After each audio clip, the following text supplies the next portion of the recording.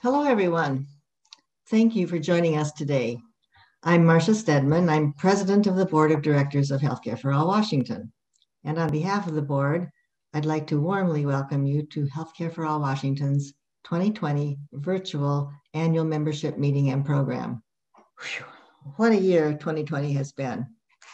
Just as the 2020 legislative session was ending in March, we were preparing to celebrate our legislative wins. But the coronavirus pandemic forced all of us to change our daily routines. Healthcare for All Washington immediately realized that we needed to change our focus on and reach people digitally. In order to do so more effectively, we began several ambitious projects to address our communications infrastructure. I'm especially proud to report to you today that our vigorous and vibrant communications team, now led by D.W. Clark, who previously worked for Como TV, has rebuilt our website, published deep policy-oriented quarterly newsletters, a monthly bulletin, frequent action alerts, and an expanded social media presence. We published 3 op-ed opinion pieces, and our press releases ensured our name and work was reported on in newspapers and TV news around the state. We also produced this beautiful and comprehensive booklet, which we are using in fundraising and outreach. We participated in the Give Big campaign last May. On every metric, Give Big was a tremendously successful campaign for us, and we had a 360% increase in the number of donors from 2019. And in the most important show of our success, we raised 1,110% more in funds than last year. That allowed us to keep staff throughout the summer to support our progress. It was a good boost, and it showed us how the investment of your dollars in Healthcare for All results in real progress. That progress is reflected in our strategic communications. We turned out hundreds of supporters of publicly funded universal healthcare who made public comments about their experiences with healthcare to the Universal Healthcare Work Group at their virtual Zoom meetings. And for those who could not attend online, they submitted written comments to the Washington State Healthcare Authority. 2020 has been a year of tremendous growth for the Healthcare for All Washington, and your support has made that growth possible. As we know, the coronavirus pandemic quickly became an economic crisis and also exposed the problems of an employer-based healthcare system, as well as the inequities of healthcare access. 5 months ago, more than 1.1 million Washingtonians were receiving unemployment benefits, yet hundreds of thousands more were not even working. More than 850,000 people were without health insurance during a pandemic. Now is the right time to make our decades-long struggle for health equity a reality. We must continue working together with our allies in labor, other advocacy and community organizations, such as Healthcare is a Human Right, the healthcare professions, and our healthcare champions and friends of healthcare in the legislature, in order to achieve our shared goal of truly universal healthcare. Speaking of champions and friends in the legislature, I think we have a few of those with us today. We have Senator Patty Kuderer of the 48th Legislative District, Representative Marcus Riccelli of the 3rd Legislative District in Spokane, former Representative Denny Delbo and current member of the Universal Healthcare Work Group is joining us from Spokane as well.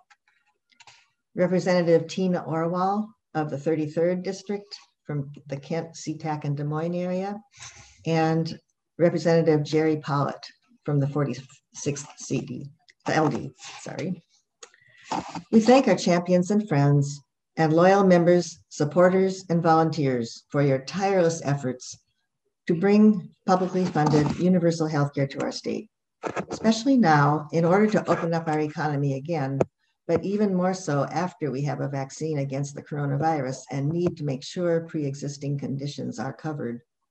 Universal healthcare is a requirement for getting everybody the healthcare they need when they need it, regardless of their employment status or economic circumstances. And speaking of economic circumstances, our annual meetings are traditionally the time when Healthcare for All Washington replenishes our funds for the coming year. Please help us to continue our effective work in Olympia by supporting the work of our part-time lobbyist and support staff in the coming legislative session. The donations link, look for it in the chat window, will be live throughout our program for you to access our secure payment site at any time.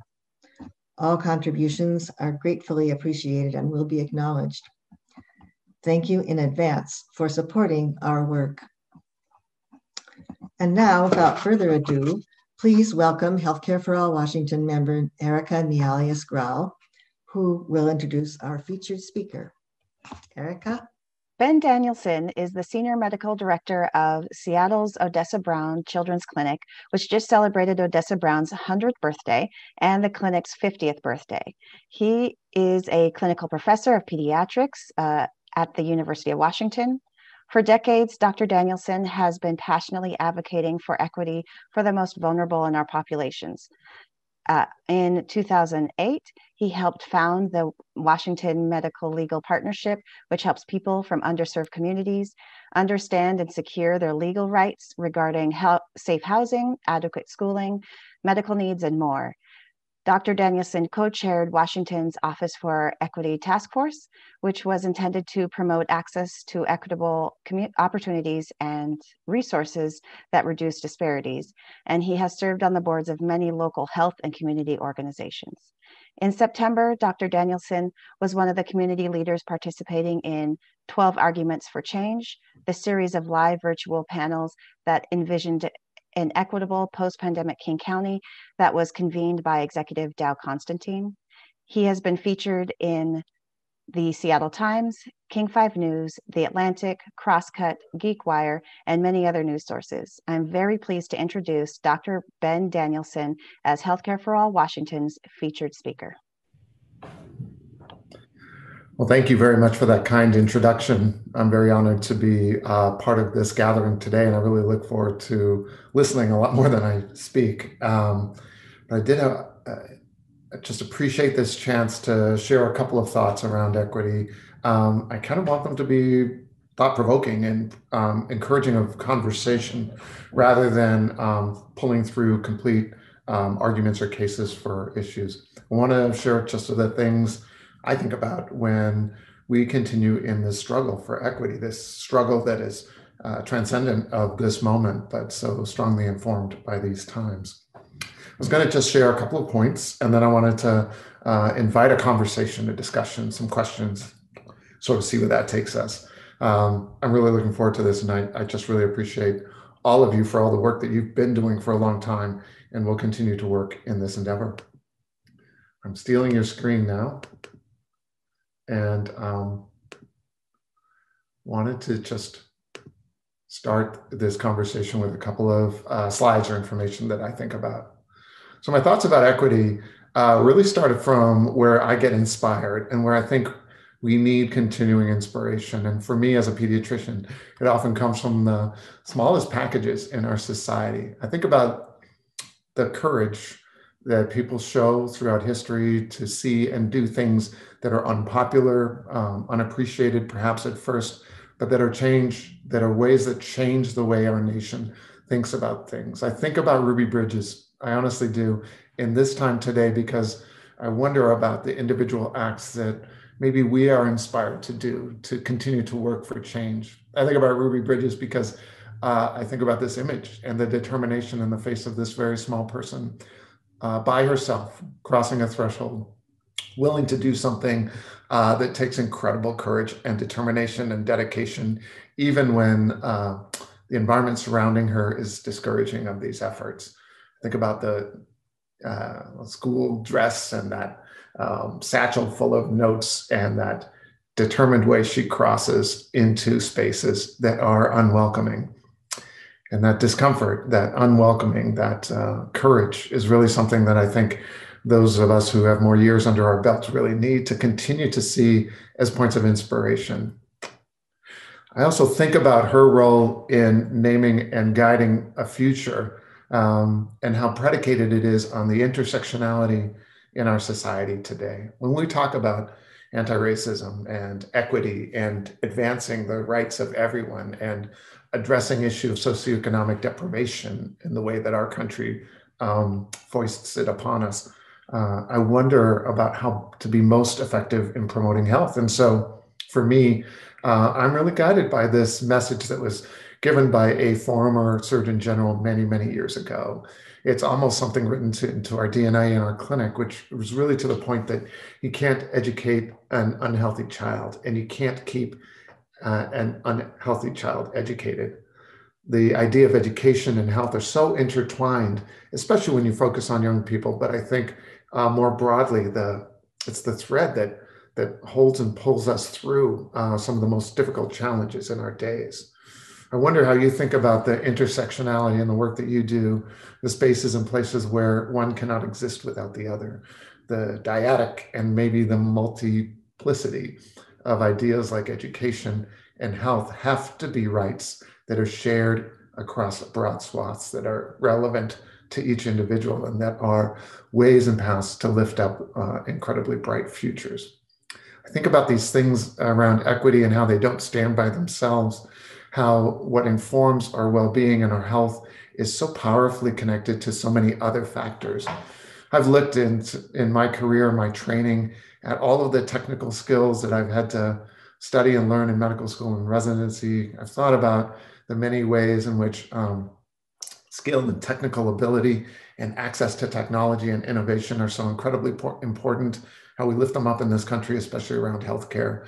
And then I think about the lessons that I learned as a pediatrician in a community.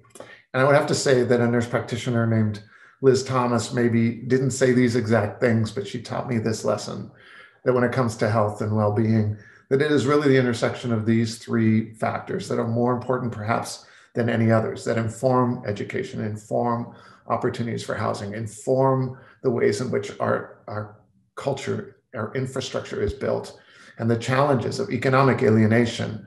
I would have said poverty, but I think in other countries, poverty actually isn't so harmful to your health in some ways.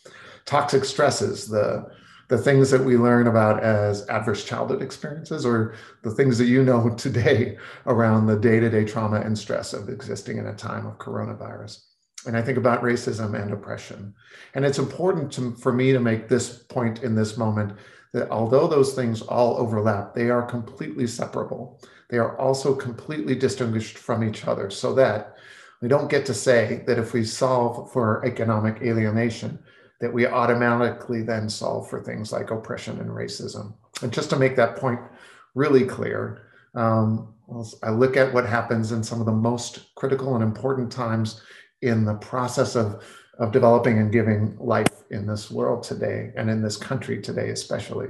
And I make the point that if you are a Black woman, if you are the most highly educated Black woman, the wife of a former president, or the greatest woman tennis player in our history, despite that economic access and all of the privilege that comes with that, your chance of dying and the chance of your child's dying in the first year of life after delivery are higher for you as a Black woman than they are for any other woman of any other race who has not finished high school. My point is, economics and racism are separable. The same for stress. You can be rich or poor and face great amounts of stress. You can be rich or poor and face racism. You can be of any BIPOC or white race and face economic deprivation. These factors interact, but the deepest wound and the deepest issue in this country really is its 400 plus years of racism, and how that informs the many other kinds of oppression that we face today. And I want to make this point about racism that I read in Ta-Nehisi Coates' book many years ago, which is that race is the child of racism, not the father. And what I hear from that phrase is that we created the construct of racism first. We built on the foundation of racism first, and then the ideas of race, which have no biologic principles built into them, were constructed in order to further the ideas of racism. This has been important to me to rethink the way I talk about things.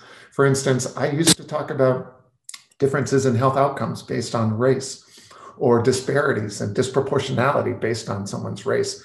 And that's actually a false statement that feeds into a false narrative. The truth is that we have differences in health outcomes based on racism. And we have disproportionality across many spectrums of our life based on racism, not on race. These ideas have to be the kinds of things we think about as we talk about and consider the issues of equity in our conversations moving forward.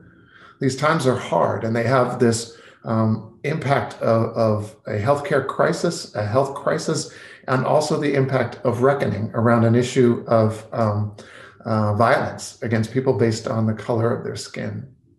And I have to make this point that if I'm a good pediatrician, then I'm supposed to be giving advice about the things that are most risky, that pose the greatest health risk to the families I serve. And in a clinic like ours, then I have to recognize that for the young Black and brown adolescents and young adults who come through the door and come to our clinic, their seventh leading cause of death is being shot by police.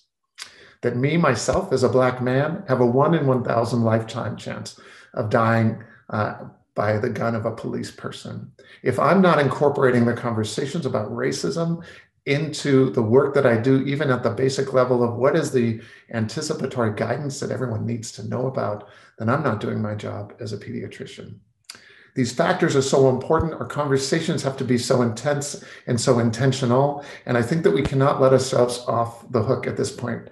I'm really worried about us losing focus on the issues of racism and equity in our lands. And I just want to warn you that the most important sign probably that we are losing focus on issues of equity is when we start to create jingles and commercials and create an advertising momentum behind them rather than a movement, a social movement of protest and policy change and activism. So when you start hearing a jingle from Coca-Cola about equity, you must be very worried that our energy and our focus has been lost. And I just want to say that the focus and energy needs to be there. It is so important that we are all part of that energy, that we can do things that are beautifully disruptive, that we can have an energy that is so beautifully disruptive that it knocks people off of their balance, that it creates a different dialogue, a different conversation, that we can show up in a way that is so powerful, so elegant, so irrefutable, so beautifully disruptive, that we can be part of that change, just like Ruby was so many generations ago. These are important topics and issues, and they don't just end at conversations or policies. Because what I observe as a Black person who's had to navigate and survive many systems of privilege and profession and white dominance is that I've had to learn how to do that without showing my full self, without being the angry, loud Black man, without being the person for whom someone finds harder to accept in their circles. And we need a future of diversity and presence in at our tables, at our places of leadership that really allows a Black person, a brown person, and an Indigenous person, a person of color to show up with their full selves, not with their code-shifted selves or their tempered selves or their attenuated selves. When we start to see that uncomfortable disruption from voices that are not familiar to us, then we will start to see real change. These are thoughts that I want to provoke and have you think about. I still think a lot about Ruby and the path that she took and the bravery that it took, but also that she was doing that alone, and she was doing that in an adverse environment where the people who saw her wanted to jeer her. And what I see today is this different kind of promise. This is a school very close to where I live and where our clinic is. And what Black young people see today when they start the school year, at least back in those times when we could laugh and hug and cheer and high five and say hello to each other without the muffles of masks, is a welcoming of people who look like them, saying, I see you and I celebrate you and you are part of this space just as you are part of every other space, that your belonging is unquestioned and is celebrated. And so I love the reference back to Ruby Bridges and her courage, but I also love the reference looking forward to a space where belonging is assumed, not asserted, that it is felt, not demanded, that it is part of everyone's life, not something that requires policy or guards or protections to enable. those are some of the initial thoughts I just wanted to share with you. And I'm sorry for rushing through them, but I'm really more interested in what are the thoughts of equity that you have, what these ideas provoke for you. And I'm hoping we can have a bit of a conversation based on how these images and ideas have been striking you as an audience. Thank you again for letting me just open up with a bunch of ideas, throw them out there, and then listen for the conversation that comes afterwards. Thank you. Dr. Ben Danielson, thank you for sharing those thoughts. My name's D.W. Clark, and I guess I will start the Q&A. Do you feel optimistic as we go through this moment in time that we're all experiencing? I feel optimistic by some signs and some people in some corners. I feel very worried that we are a short attention span society, that we'll move on to another issue, lose focus on equity. I feel very worried that we went through a time in the 60s when there was great upheaval, where in one summer, 21 plus cities were on fire, and that the movement of civil rights was in an intense phase. And yet, after all of that struggle, we're still back to where we are now, a time when Martin Luther King Jr. himself would be really sad and upset to see the divisions, the isolation, the withdrawal of rights, and the ways in which communities are oppressed so much. I will say one more thing, if I could. I also see that for something that I think is actually, on the whole, much smaller an issue than racism, and by that I mean the coronavirus, I see that our society was willing to make some incredibly deep sacrifices for an issue that is smaller in intensity than racism. We were able to wreck our economy in the name of addressing this coronavirus. And if we're willing to make that kind of sacrifice for something that is smaller in scale to the issue of racism, I guess it makes me wonder, maybe we really are ready to make incredible sacrifices for the incredible progress of addressing the issues of equity and racism in our society at last. What do you see as the first priorities for seeking healthcare for all to begin bringing about equity in healthcare? I would love to hear other people's thoughts on this. I kind of wonder, there's a constant ethical dilemma that I live in, where I feel at times like the efforts of incrementalism have been the enemy of great change and progress. So I wonder every day if I'm on the health exchange board and I'm helping to create what I think is a good experience for people to enroll in health coverage, but it is delaying us talking about universal health care. I worry about my complicity in that. Even as I believe that good work is happening in different spaces and places, I know that I'm a bit more of a revolutionary than I am an evolutionary person. And I wonder if we have forestalled progress by shining a light on increments. I'm curious, have you seen any segregation in medical care for people of color? Yeah, the evidence comes up over and over again in our nation. There's a study that's done maybe every decade that looks at 1 million emergency room experiences for children. These are all children who have come in and have been diagnosed with appendicitis.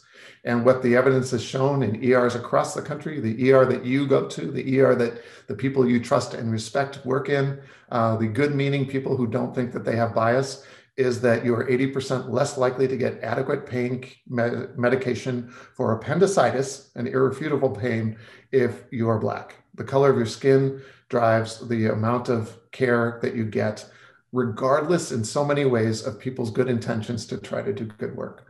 And that tells me also that the work of undoing racism and bias is not as easy as a stroke of a pen or an agreement among us to say, let's just not do bad anymore. Let's just be good. There is healing and reparation and undoing that is so deeply built into our systems that it will take harder work than just good intentions. I'm getting some great questions from our audience. Here's another one.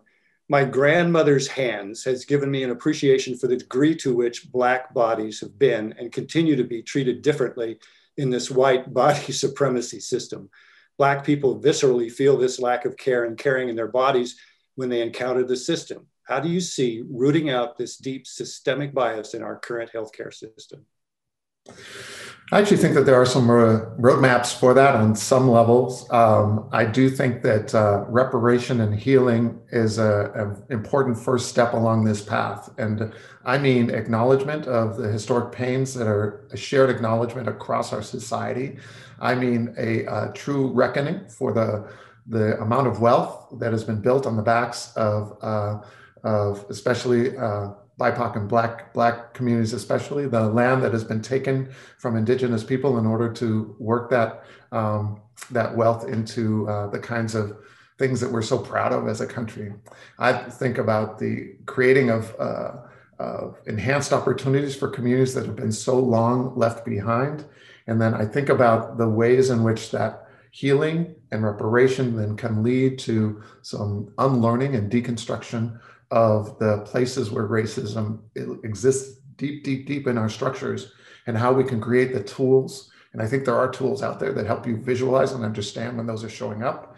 Ultimately, I think we also then in a third wave, simultaneously, but as a third phase, really need to change leadership from white, male, cis, hetero dominated voices to a much broader table. And it can't be just one person who is BIPOC or LGBTQ or represents an oppressed community at a table of other people who are oppressors. We really need to diversify tables with enough numbers that critical voice can actually rise up, that opinions can be shared freely without feeling afraid, and where people can show up as their true selves, as I mentioned in my brief presentation.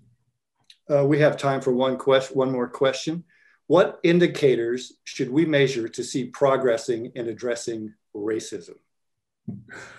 Okay, so I have this dream indicator, and I would love to join with anybody who wants to come with me on this journey. I think our measure should be our measure of belonging. I wonder what it would take to find that measure, what the scope and scale and quality of that is. But I would love to spend some time working on creating a measurement of belonging. And I think that if we measured and held ourselves to this sense of belonging, which is kind of why I was showing the Ruby school entry and the school entry at the end, then we would really know that we are doing the right kind of work, and it would ground us in continuing to move forward. Thank you, Dr. Ben Danielson, for everything you did for us today and for the work you do. I've had the good fortune to meet some of the doctors over there, and I'm inspired every time I do. Thank you very much. Now back to Marcia. Thank you, Dr. Danielson. I always love hearing what you have to say about racism because it's so enlightening, new things every time. Now I'd like to introduce Cindy Laws, our lobbyist. She joined Healthcare for All Washington in 2019, 3 days before the hearing of our priority legislation that year, and immediately went to work helping to strengthen the Pathway to Universal Healthcare bill. It ultimately passed as a budget proviso, and we are now seeing the fruit of that work in the Universal Healthcare Work Group that is nearing up its 1.5 year long schedule of work. This year, she helped us strengthen and pass several important bills that we had incubated, and those were covering capping insulin copays and setting up a work group to study total insulin costs. Cindy is a longtime policy wonk and previously served as Executive Director of Healthcare 2000, Healthcare for Washington's Washington's predecessor organization. Before that, she served as a staffer in the U.S. Senate and Congress. Please welcome Cindy Laws. Hi, everyone. Thank you very much for coming to this annual meeting. It's so great to be able to talk to you all about the tremendous progress that we've made in the past 2 years. I'm going to go fast, so hold on to your horses here. We passed, as Marcia mentioned, we passed quite a package of bills. In the past 2 years, we've passed 8 bills. And this year, we have a specific goal with 4 insulin drug affordability bills that we worked on in advance with Senator Karen Kaiser and with Representative Eileen Cody. The bills included Senate Bill 6087, which caps insulin copays at $100 for a 30-day supply. At the end, we did push an amendment to try to lower that to $30, and that may be something that will continue moving forward in the future. House Bill 2662 established, in addition to the copay cap, it established a total cost of insulin work group. And that work group is really key because the goal here is to have bulk purchasing, the state using bulk purchasing to buy insulin. That program came out of what we lobbied during that bill. Was we pointed out that the childhood vaccination program that we have in the state of Washington provided the great model to which we could do bulk purchasing. That's how our vaccines for children are purchased. So it's been a very successful program for many, many years. And Senator Kaiser ran with that when we talked about that. Another bill that we supported was 1608, House Bill 1608. And this prevents religion-based providers from limiting information on patient options. And this is really important because as we've seen the consolidation of major medical facilities like Chi Franciscan taking over many hospitals, this prevents those entities from preventing patient information on things that those entities may not approve of, like death with dignity, abortion, or other options. This bill that was so important to pass prevents them from limiting access to that information. This actually kind of ties to earlier federal legislation back in the early 90s, which were gag orders, preventing doctors from talking even about abortion. So this is a similar kind of bill to that. Another bill that was a wonderful surprise that was promoted by 2 Republicans was House Bill 2464. We quickly jumped on this bill and met with the sponsors of the bill to enthusiastically support it. And it limits the maximum amount a purchaser of prescription medication can be required to pay at the point of sale. And that is really important because there's so many different prices being jacked around for consumers. And this really helps limit that maximum amount and makes things more consistent. Another one we pushed was House Bill 2457, which establishes the Healthcare Cost Transparency Board that will annually calculate the total healthcare expenditures in Washington and establish a healthcare cost growth. This actually is one of the most important bills that didn't get a lot of attention, but it really is critical because one of the things we know is that the huge variance in cost transparency. One person in Seattle may pay $1,400 for an MRI, and in another part of the state, it may only be $400.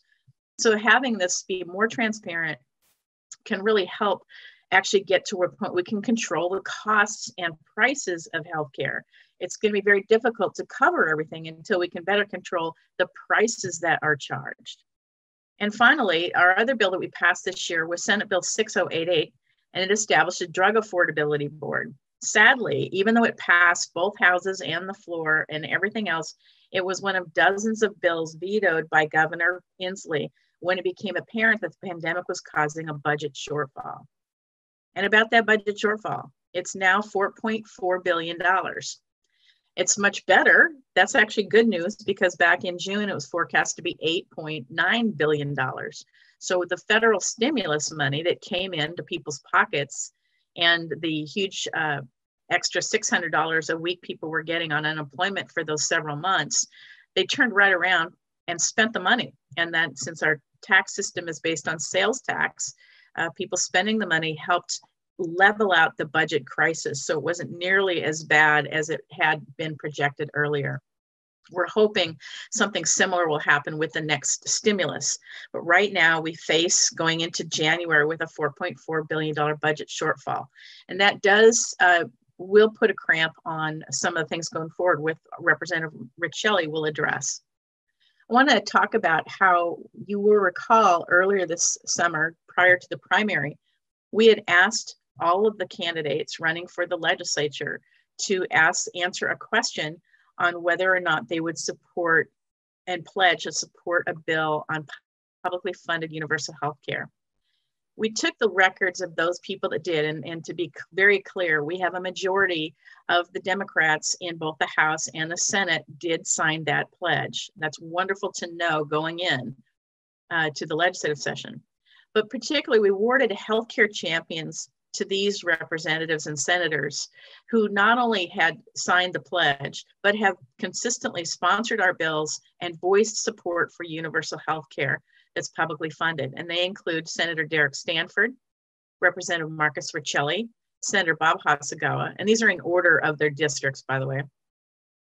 Senator Sam Hunt, Senator Christine Rolfes, Representative Steve Tharinger, Senator Jeannie Darneal, Speaker of the House, Lori Jenkins, Representative Jake Fay, Senator June Robinson, Senator Lisa Wellman, Representative Tana Sen, Representative Nicole Macri, Representative Frank Chop, who's the former Speaker of the House, Representative Javier Valdez, Representative Jerry Paulette, and Representative Deborah Entenman.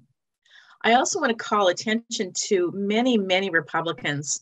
Last year when I spoke at the annual meeting, someone asked me about our enemies and how we deal with the enemies. And I responded that I don't view any legislator, maybe one, but I don't view legislators as enemies. I don't view people that other people would view as enemies because it doesn't help us pass legislation. Last session, many, many Republicans supported our legislation. On House Bill 2662, which was the bill sponsored by Representative Maycomber. Representative Maycomber is one of the most conservative members of the state legislature, a Republican from Northeast Washington. But her infant, during the legislative session, went to the hospital with it turned out that he was type 1 diabetic. And that experience that she had in trying to find and get care for her infant really showed what happens when we bring these stories directly to legislators. Healthcare affects them, and there actually is a diabetic caucus in Olympia. And so she was one of those that helped advance this very important bill. And Representative Maycomber made progress. But special friends included Senator Ron Muzzall of the 10th District, who did win his Senate seat. He was with us on almost on every bill but one. One vote, he didn't vote with us, but every other bill, multiple votes, he was with us. Representative Joe Schmick was with us almost every bill, as were Representative Michelle Calder and Kelly Chambers, and Representative Paul Harris. The four of those Republicans all sit on the Healthcare Committee in the House. I also want to call out Mike Steele, who's up in the Chelan County area, for being with us on most of these votes. We're going to continue to expand our relationship with all members of the legislature, and we'll look forward to some new folks.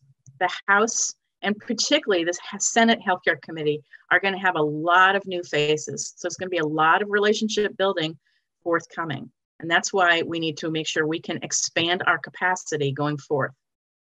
Coming forward in the 2021 legislative session, we're going to be pushing bills that did not pass last year, but were really solid bills that we were pushing. They include a primary care collaborative. It includes a bill pushed by the insurance commissioner to have a fee on nonprofit health insurers with excess revenues.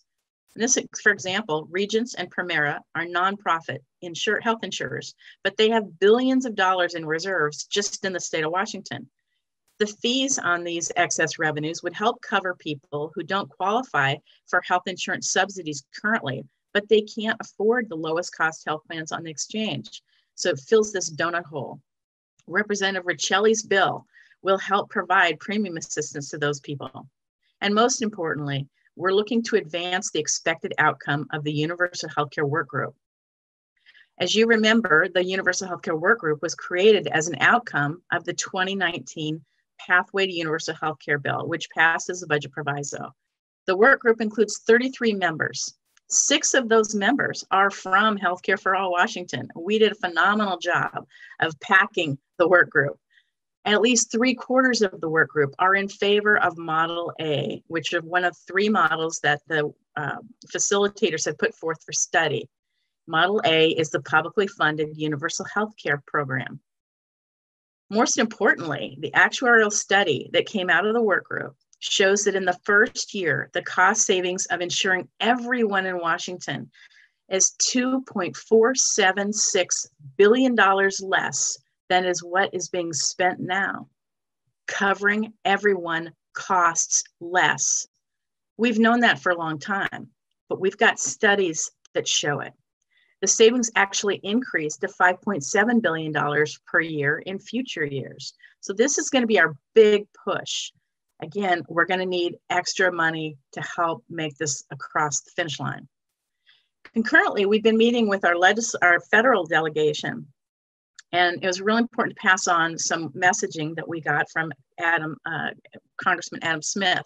Congressman Adam Smith is one of the most important people. He's chair of the Armed Services Committee. An enormous amount of healthcare legislation goes through the Armed Services Committee. He actually does handle not only all the active military, but also the veterans. So after passing another stimulus, that's the most important thing that they're going to be doing right away is the stimulus. But after that, the next most important thing that Congress is aligned on doing is strengthening the Affordable Care Act. The next thing that they're going to focus on is passing HR 5010, which is the state-based Universal Care Act. This is a top priority for us. It has necessary waivers for ERISA and other waivers that will empower states to pass their own healthcare bills. This is what we need to pass, the pathway work group stuff. These waivers were identified as the work group as crucial. The drug affordability bills that are in Congress, such as HR 3, are also likely to move forward. There's broad consensus on those bills. There's broad consensus on some other areas as well. Finally, SCOTUS, the Supreme Court and the Affordable Care Act. By now, most of you have probably all heard that the Supreme Court hearing was a lot more favorable than anybody expected. It's not a crystal ball. We don't know for sure how they're going to rule. And they won't issue a ruling until probably some spring, maybe late winter, but most likely early spring. But the questions that came out of Brett Kavanaugh, of all people, really indicated that they weren't inclined to overturn the bill. They commented, as Chief Justice Roberts noted, there was a lot of comments and questions about the fact that had Congress wanted to overturn certain things, they could have done so in Congress, and they did not do that. So that's really bears well for us in making this thing go forward. But strengthening the ACA, the biggest part of that, to go back to the federal legislation, is areas where there's broad consensus on, no matter whose party, and that consensus includes making sure that pre-existing conditions are covered. And so things are looking good for us.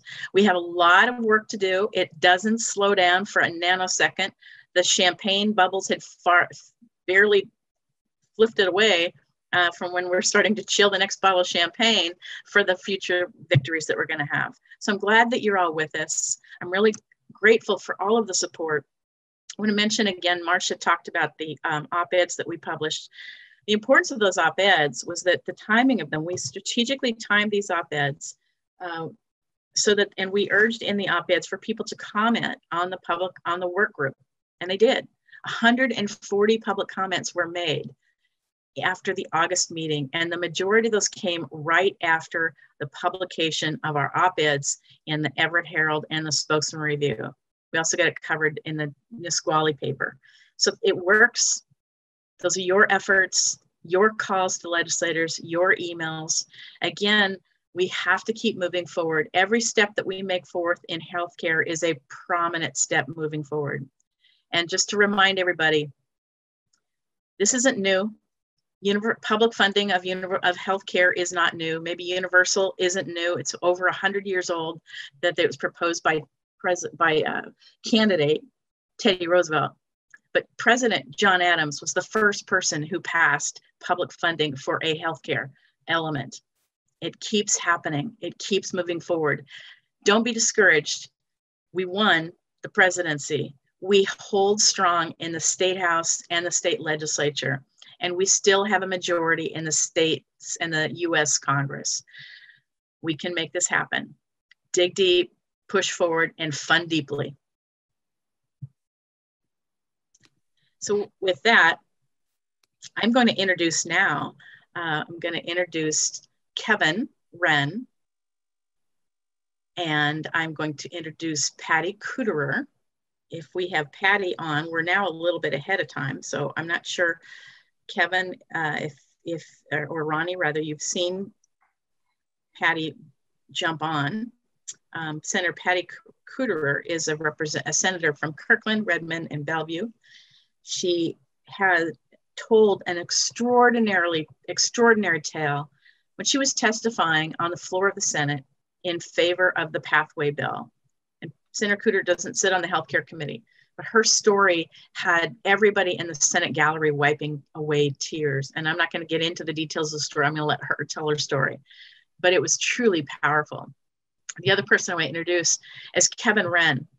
Kevin was one of these people that when you testify in bills, when you have folks there, you get to work with the people that you may not know. You hear their stories and you're moved by the stories. And as long as I've been working in this stuff, which goes back to the 80s, I still get touched by people's stories. It shows the power of the individual stories. Kevin is a type 1 diabetic, and he told his story about trying to purchase insulin.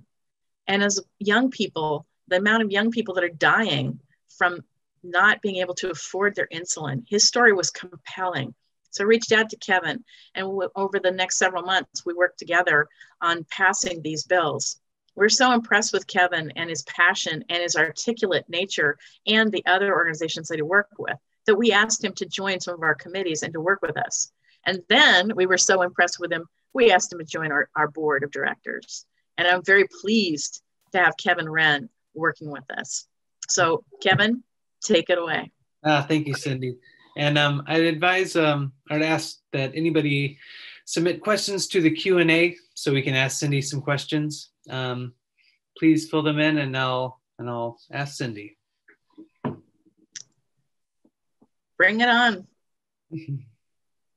Bring on the questions. One of the questions I know that people ask all the time is about, does this incremental thing work? And I want to address that a little bit just outright, because while a lot of people want to have the big bang, they want the big bang, they want the big thing. But again, that's part of the reason why I emphasized that Teddy Roosevelt was campaigned on universal health care. That was a long time ago, 100 years ago. We've had bills covering to have universal health care coverage introduced in the US Senate and in Congress every year since the 1940. It took, speaking of incrementalism, Social Security took many, many years to go. While it passed initially, it wasn't very broad. It wasn't until 1964 that the bill was substantially expanded. And it continues to be expanded. So these are some examples of how incrementalism happens all the time, and it continues to move things forward. So we'll look forward to some more. So I see a question on more on the bill to increase premium assistance coverage. This one, actually, Gary, thank you for that question. And I'd like you to ask that question when we get to Representative Riccelli, because that is one of his bills. And we're strongly supporting that bill and want him to reintroduce that bill in the upcoming session. So if we can hold off on that one. Anyone else has any more questions coming up? Any more questions? So we want to hear about the healthcare transparency bill.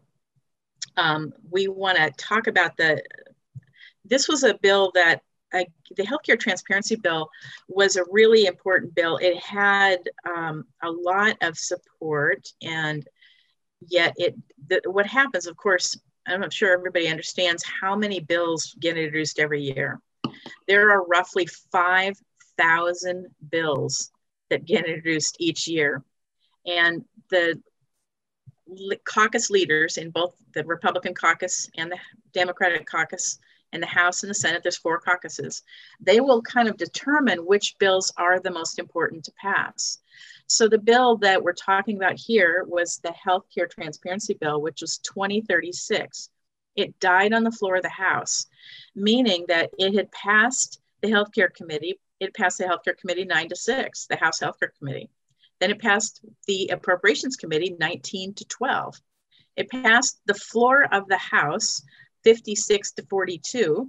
There was, and then when it went to the Senate, it passed the Healthcare Committee by 7-3. And so it appeared that this bill was going to be going gangbusters, but they just ran out of time. And this is the challenge every year when there's a short session. Those of you may not always follow this as closely as crazy people do, but the session last year was a 60-day session which means you're already under the gun, and trying to pass a bill to go all the way through both chambers in 60 days is really tough. The bill had strong support. It wasn't super, super bipartisan, but it did have strong support. So hopefully we can get this bill going again. There's a little bit bigger majorities this time, and hopefully it can find a place in the priority list. There's a lot of priorities that are taken up this time, but hopefully we can get this one done. As far as the next question about each legislator limited just 2 or 3 bills, I don't think that that is really enforceable. That every year they try to make sure legislators are managing their own expectations on how much that they can get accomplished. I think that people may introduce more bills, but whether those bills actually get heard is going to be tougher. The biggest challenge I see in the coming session isn't the number of bills that are going to get introduced. It's how things are going to get lobbied at all when the public doesn't have genuine access to the legislature. The legislature's hearings and everything are going to be held virtually. And when you have that limitation where you can't just pass somebody in the hallway, you can't send them a note, they can more easily stall you and push you away, that is really going to make things more difficult. And I think that the leadership of the caucuses on all sides are trying to minimize the number of things flying back and forth so that we can get things passed more successfully that are higher priorities. But you've got 147 legislators, and trying to make sure every legislator sticks by those goals to 2 or 3. But honestly, that's the first time I've actually heard that. So, how much it's actually going to happen, I seriously doubt it. Because everybody's real excited about making progress now that we have the presidency back and that we can pick up where we left off many years ago. It was very clear that President-elect Biden, isn't that great to say? President-elect Biden wants to have a public option in the Affordable Care Act. And so after they strengthen these other provisions, that will be the next big thing that they'll be pushing, is to build in a public option. Meanwhile, it was also really clear that they're going to be, the President-elect Biden will be working and had set up a group to work with, and especially with Senator Bernie Sanders, to advance how they're going to transition to the next steps. Congressman Adam Smith cautioned us very clearly that it's really important that these areas of price controls will be really critical.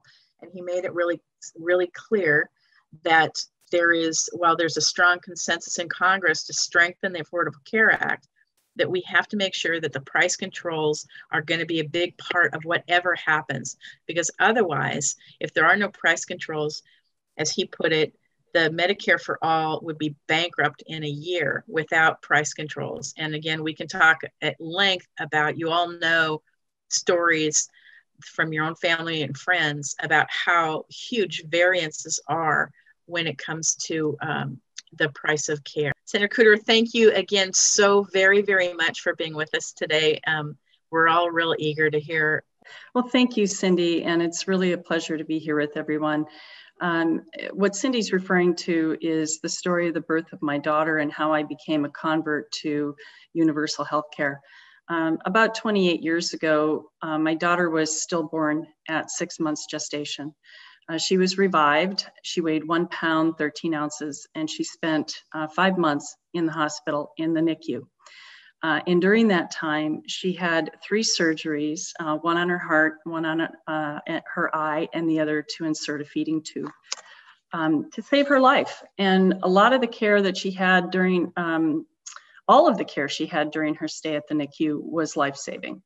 And there were times during her stay there that the insurance company was claiming some of her care was quote unquote experimental. I am a lawyer and I fought them and they backed down and she got the care that she needed. But I have to believe there were other families in the same situation that we were in that didn't have access to legal advice and maybe didn't fight back. And, you know, that angered me at the time, but I was more concerned about the daily vigil at my daughter's incubator. And when I brought her home at 5 months, she weighed, you know, a little 3.5 pounds roughly. And there was a letter waiting for me when I got there telling me that my daughter, who was 5 months old, had nearly reached her lifetime cap. Now, you know, I've got mother bear instincts to start, but I can assure you that that letter sent me through the roof. And it was at that moment that I realized how bankrupt our healthcare system was, and that it really was only for those who had the resources. And as luck would have it, I met a doctor, a pediatric nephrologist during her hospital stay, who also happened to be an author. And one of the things that he wrote on extensively was our broken healthcare system and how it didn't cover everyone in the country. And I read a lot of what he wrote, and that did absolutely influence me in terms of, you know, my view on healthcare in our country. And from that point on, I have been a convert to universal healthcare. And it has to be publicly funded. I think the pandemic has shown us that it's foolish to attach healthcare to employment. And so we need to have a system where it's publicly funded and portable for everybody. And I've actually been you know, exploring the possibility of having an interstate healthcare compact with Oregon and California, and a federated board that would act as a single payer to pay the bills. And it would be paid by leveraging Medicaid, a payroll tax, and a health tax for starters on employers. So the time has come for us to reevaluate our system. You know, there is no other country in the world that has copied what we have. I described it on the Senate floor as a Frankenstein model, where we have different programs for different demographics. And even with all of the demographics that we have, including private healthcare, we still have millions of uninsured people in our country today. We also have thousands of people who die every year from curable diseases. That's not a system that's working. And it's time that we move in the direction of universal health. It's long past time. And join the rest of the countries that have seen that this is really one of the best investments we can make in our greatest asset in this country, which is the people, our human resources. It's a smart thing to do, and now is the time to do it. So I want to thank you all for listening to my story. I will give you some good news. She's doing well, and she's living on her own, not taking any of my money. So I feel pretty good about that. She is a double major graduate from the University of Denver as well. So we lucked out. I mean, she's got some residual, but we lucked out overall. But I know that there are other babies and people out there who aren't as lucky and didn't have the access to the healthcare resources that we had. So with that, I'll turn it back over to you, Cindy, and thank you for letting me share my story and my passion for getting universal healthcare established in our country. Senator Kuderer, thank you so very much. I really appreciate it. Really hope it would love to have you on the Senate Healthcare Committee. I know there's going to be a lot of movement around there, but I'm looking forward to having you testify once again in support of this bill's We've actually talked more about the tri-state thing, and that's something we've mentioned in the work group, Universal Healthcare Work Group. So thanks again. Really appreciate you being here, and it's going to be a great session. Yes, it is. Thank you. Thank you, everyone. Thank you. So now we're going to hand this over to Kevin Wren and to Pat Cashman. And I am pleased and elated to welcome the hilarious Pat Cashman from Almost Live fame to help lead our paddle call today. Kevin, thank you. Thank you very much. It's a pleasure to work with you, and a pleasure for me to be here as a part of today's big event for HCFA. You know, the best advice I ever got in my employment, and I'll never forget the words of the general manager who told me, Pat, clean out your desk, you're done here. And that was bad enough, but it was also bad that I then lost health care for a period of time. Kevin, as you said that about rationing, is that something you actually did where you had to say, I don't know what level of insulin you take? It's happened numerous times in my life, just because, I mean, insurance is tied to employment, and graduating into the recession in 2008, I was underemployed and underinsured and was rationing insulin. My father, fortunately, is a diabetic, so I was able to glean from his stash, but It happened again in 2013 when I was laid off from my job at Microsoft and couldn't afford my COBRA payments. Fortunately, the ACA came through and I was able to afford my medicine and didn't have to ration. But even, 6 months ago, when I went to the pharmacy and my doctor switched the prescription, so all of a sudden insurance wouldn't cover and it was more than my rent. More affordable health coverage for Washington residents. It's so critically important. And this, of course, is something that we believe the rest of the country is going to emulate, but it's got to start somewhere. And this state, this Washington state, as I mentioned at the get-go, they've never been kind of taken up the rear. They've always been a leader. Why not be a leader in this critically important proposition for everybody that lives in this state? I am here again to introduce to you former Representative Denny Delwo.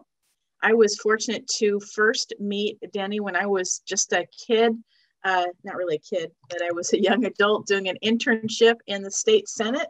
And he was a representative who happened to be the majority whip. And he happened to be chair or on the committee for the healthcare committee. And he was on the rules committee, two key pivotal committees that was important because he was also part of the group of people who pushed and created the pilot project for our basic health plan. So with that, I'd like to introduce to you former Representative Denny Delwo of Spokane. Well, thank you very much, Cindy. We've gotten everybody here. It's good to see you all. And it's a real honor to be introducing Marcus Riccelli, the representative from the 3rd District. As Cindy and I were talking about before, I'm from the same district originally and was honored to represent the 3rd District and also honored to be a majority whip and a member of the Rules Committee and the Transportation Committee, Healthcare Committee, and chairman of the Banking and Insurance Committee. And then, much to my surprise, I was chosen to be the head of the Healthcare Committee, House Healthcare Committee. So, Representative Riccelli, you're going to discover that they have put you in these positions with a plan. When the position opens up as chairperson of the Healthcare Committee, you will be appointed. They train you this way. And so you do a wonderful job. Eileen Cody is too, but I think eventually she's going to want to get out of that position and you would do very well there. But I wanted to introduce you as the person that has not only the training working on campaigns, working with senators from the United States Congress, as well as the majority leader, Senator Lisa Brown in the Washington State Senate, but also someone who has worked personally in the community, providing food, help to the people during the during the virus, and has just played a very important part helping people that desperately need that. You are the kind of person, the person that we would love to see, not only representing us in the 3rd District, but also on the Healthcare Committee, advocating the universal healthcare bill, that it takes someone with a lot of knowledge, a lot of strength to be able to get through. And so with that, I'd like to welcome you. You are now muted, and hopefully you'll be unmuted and be able to give us an introduction to what you promise us in the House of Representatives this coming year. Well, thank you, Denny. And looks like I'm slated for a lot of good things if I start looking at the similarities in our career: majority whip, healthcare committee, rules, transportation. Anyway, thank you for that kind introduction. I'm excited to chat with you all. I'm excited to be here just to thank you for all the work you have done and you continue to do to make sure that we're providing access to quality, affordable healthcare to every Washingtonian. And I really think we can be a catalyst for the rest of the country, but that largely falls in gratitude to so many who are passionate about this issue and do the work day in and day out, session after session, to keep moving this forward. I'd love to chat with you about a number of things, but I know you're kind of interested in the outlook of session. One, it'll be a different kind of session. I think one of the real strong points for this movement is the grassroots connectivity to legislators and policymakers as constituents and as advocates. And I think that will be different this year. The House at this point is moving to a largely remote session. That's good for me from a public health standpoint. And I also think it could open up some new opportunities with remote testimony. A lot of folks from Eastern Washington, as they try and get involved, have to give up a day or two of work. Sometimes that pass is closed down. So I'm really excited about the opportunity for more folks to be involved through remote testimony, but it will cause challenges in how we do our work. Hopefully we're adapting. These types of opportunities to link via technology are important, but it's also creating a gap. And that's something that I'd like to chat about a little bit later, some of the priorities I'm working, including closing the digital equity gap, because I think it's absolutely essential for healthcare and education and job creation. But as we, my personal views of the importance of publicly funded universal healthcare are pretty straight up. I've been an advocate. I didn't have much of a healthcare background before I came to the legislature. Since then, I knew that I've been on the healthcare committee for 8 years now. I have worked with the community in Spokane, particularly. We've banked a lot of our future on the healthcare sector. But particularly, I represent one of the poorest communities in the state, and healthcare access is essential. Since then, I've spent the last 4.5 years working for one of our community health clinics as a project manager, and I've moved to a different role there too. For those of you on the west side, similar to like an ICHS or a CMAR, where we see a largely Medicaid population. And I just think it's absolutely essential that we continue to move the ball forward. I think we need to deliver on a big change, but we're facing budget cuts and potential budget woes. And so really looking at how we can move to something that is more economic, makes more economical sense, particularly in a COVID pandemic. While with the announcements even today, it's likely more people will be potentially struggling with jobs, et cetera. And we need to make sure that they have not just employment, but access to healthcare, and so they can be healthy. I would say I do not support any kind of cuts budget. I think we not only should we not be going backwards, this is absolutely the time that we should be going forward. We need to be looking at revenue, progressive revenue opportunities. I'm a House Majority Whip, and I know you all understand what it means to try and get to 50 and 25 in both the House and the Senate. I'm so pleased at the work that's been going on with the Universal Healthcare Work Group. And I think that will really help advise us and put us on a path forward, but we need that continued effort. We have a lot of new members in the House. I'm anxious for you all to be communicating with them. I'm anxious for them. And by the way, I should say, this is a very talented class that's coming in. I mean, we have been just so lucky the last few election cycles to just get more perspectives, more energy. And so I'm really excited about that. But it will take education and the work that you'll do, not only that you did in the campaign side, but now working with them as elected officials as the policy pieces come forward. I would really like to answer some questions. I think that's one of the opportunities these types of engagements have, just to really, I shoot from the hip. I'd love to just answer your questions, but I will say, I would ask for your help too when it comes to cuts, particularly when we talk about healthcare too much. We don't talk about oral healthcare. That's been a passion of mine and something that I've been working on. And right now, one of the proposed budget cuts is to cut the adult dental Medicaid benefit. That would cut over 1 million people in Washington from getting that benefit. We know that without essential oral health care, that people will have experienced more things like premature birth, heart disease and stroke, diabetes. I came to the oral health issue because of an amazing grassroots activist who actually talked about his bouts in and out of the emergency room. Unfortunately, that person's not with us today. He died at 37 because largely from complications from oral health issues.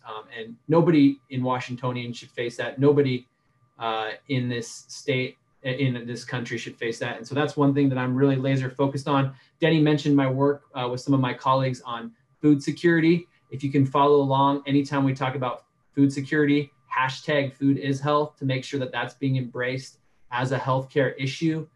And then finally, again, broadband. We have the chance, we've seen there's huge inequities in how we have broadband. And I serve on our state's telehealth collaborative. While it's not perfect, when we talk about behavioral health, when we talk about ways that people can connect and get access during COVID times, when we talk about reducing transportation barriers, telehealth is one of the parts of the solution. But we know that we're not where we need to be for education or healthcare from a digital equity standpoint. So I hope that was a little bit of what you were interested in hearing. But I think likely, if we can have some exchange here, we might be able to get more on point with some of the things you're interested in talking about. Thank you for the opportunity. Absolutely. So thank you, Representative Riccelli. One of the questions we had earlier that I had folks wait until you were here, and this was about if you can expand a little bit on hopefully your bill 2910 will be reintroduced. And of course, 2910 was a healthcare premium assistance bill. And if you can talk a little bit about that, and because that was a bill we really want to get on top of and push hard on that one. Yeah, thank you so much for bringing that up. I do think we need to look at a way we can raise revenue. It's a bill that has passed in other states. I think that looking at this, also looking at Senator Robinson's bill on tax on lives covered, these are options to raise revenue. And for me, the likely place where I would push for those dollars to go is to directly connect them to things like public health, but also a state subsidy to make healthcare more affordable on our exchange. We know that group right above Medicaid, from 138% of the federal poverty level to 200%, particularly, they have deductibles that are very large. It's not what I would call healthcare. You all know that as well, because this is what you're fighting for every day. But if you have to pay a deductible of $7,000 or $7,500, that's not healthcare. Okay, and so that's just, for me, that's just one of the ways that I think we can do it. Also, it turns out insurance companies haven't been doing that bad. Yeah. Yeah, that was definitely gets to that definitely gets to June Robinson's bill. I believe, I think it was Robinson, but we also had a bill in the Senate that was a fee on excess profits by the insurance companies that are nonprofits. Yeah, it's on their it was on their reserves. So it's not their reserves, it's their excess reserves. So the problem with that, and why I introduced the my bill particularly, was because I did talk with some of the insurance companies, including the nonprofits, who said, look, who gets hit? We only get hit. It's not distributed and shared amongst some of those much bigger insurance companies that are multi-state, the bigger companies. So I said, hey, this is something that will hit everybody equally. If you stand back, it would, in my opinion, be a more fair way to go after it. And so that's really was kind of the genesis of the bill.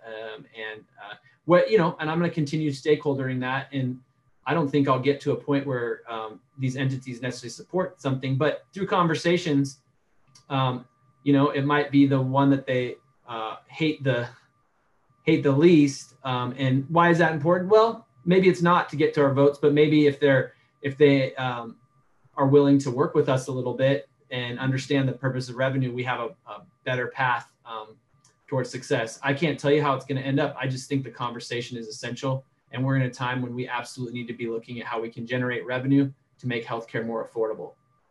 That's really great to hear. And we're just gung-ho to get behind you on getting your bill redone. So one of the other questions we have is, what gives you hope in the time with the $4.4 billion budget deficit? What gives you hope with that, and especially in the time of pandemic?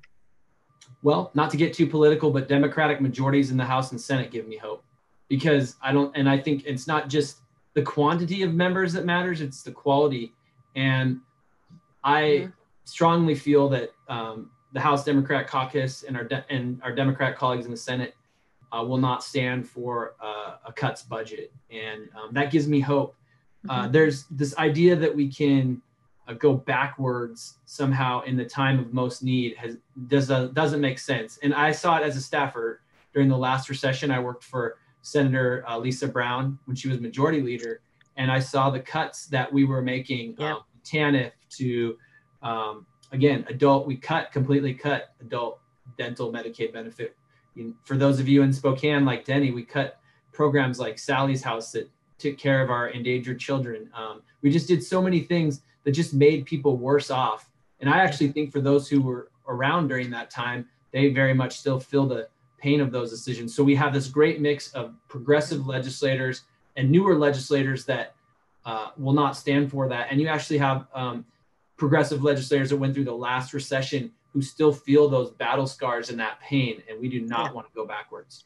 That's great.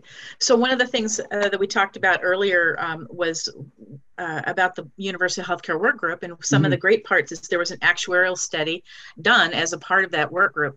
And the important part of that actuarial study is when it comes to the actuarial study showed without a doubt that fully covering every person in the state of Washington with universal health care would actually result in a savings of $2.7 billion in the first year. And that's not all government spending, but that's total spending that's on healthcare.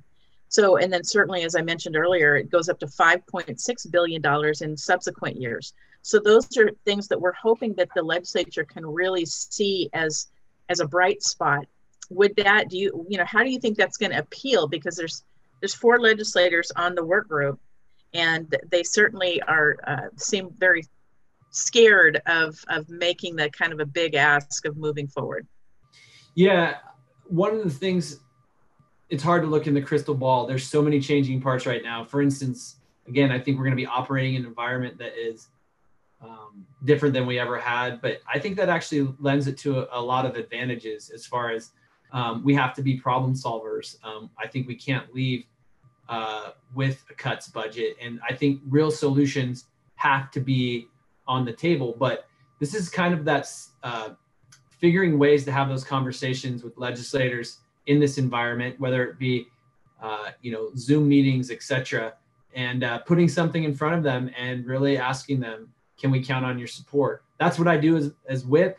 And, I think we need to go through that. And it's a legislator, and different legislators will have different issues, rationale for what they do support. I do think as that's going on, I'm going to continue. Also, though, I don't think my interest in seeing this policy move forward and my passion for it does not discount continuing to work on things like providing subsidies on the exchange and all these other things. And so that is important to me as well. And I think to a lot of legislators to make sure that we're doing things right now that can make healthcare more accessible and affordable. But we can do hard things. I think, with the Biden presidency, we never know. And with redistricting coming up, we don't know what things look like 2 years from now. And so I think there's a real obligation to try and to really work on hard, difficult things. I think it is limited this session because things will be very much scoped down. But I definitely think there is more room to entertain things in the healthcare realm because of COVID, because of the budget hole, and because so many people are committed to seeing us do a much better job, a better, more efficient system, a system that can help more people. Too many people are being cut out right now. We know that's clear. Exactly. Well, we're so grateful to have your help. Again, we were so thrilled to be able to honor you as a healthcare champion. We look forward to working with you closely in the legislature. And here we go. So thanks again for being with us today. Thank you, Cindy. If I can just make one last pitch again, I know we're working on this, all this together. I also would ask for your support to save the adult dental Medicaid benefit, to not let our COFA communities be cut off from healthcare and dental, and to make sure that we're working on equity for healthcare and education, broadband in our digital equity efforts. And I think Pat's dog is all for that, so let's do it. Yep. All right, great. Well, thank you very much. Thank you so much. Again, we're all grateful to have your support, and we'll continue moving forward on progress. So now it is time to introduce our board members. I would like all the board members to turn on their video and their mic so we can wave at each other and anyone who is our attendees that are still here. Okay, we need to change our views, don't we, to gallery view probably to see everybody. Yay, hello, hello. Hello, healthcare for all. Yay, Chris. All right, thank you, everyone. Thank you. Thanks, everyone. All right.